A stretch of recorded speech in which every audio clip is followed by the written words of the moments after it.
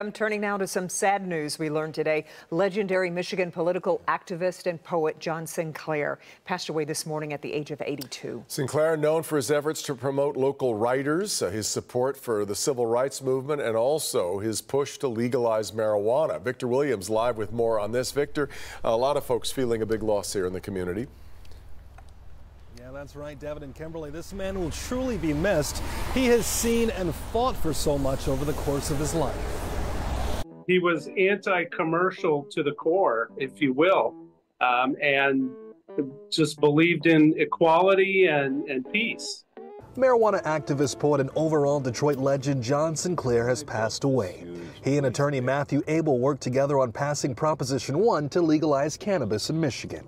I think John would like to be remembered as a poet and a musician, someone who wasn't afraid to go against the grain and to not do what was popular, but to do what was right. The 82-year-old Flint native spent most of his life advocating for the rights of marijuana users and basic civil rights for minorities. At one point, he was the leader of the radical White Panthers.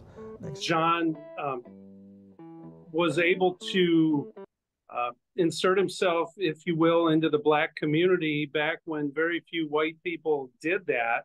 A man can get 12 years in prison for the possession of marijuana. One of the biggest influences, however, came from the many notable celebrities often dedicating their work to him and his cause, including John Lennon. This song I wrote for John Sinclair. Sinclair died on April the 2nd in Detroit, receiving hospital from an apparent case of congested heart failure.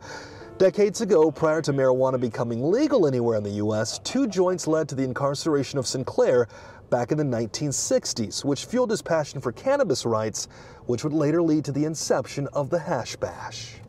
And that is just a couple of days away here. So I'm sure this Hash Bash will be quite a remembrance and a memorial to John. And we are sure that it will. We know that Mr. Sinclair leaves behind 2 daughters as well as a granddaughter. Victor Williams. Okay, Victor, thank you.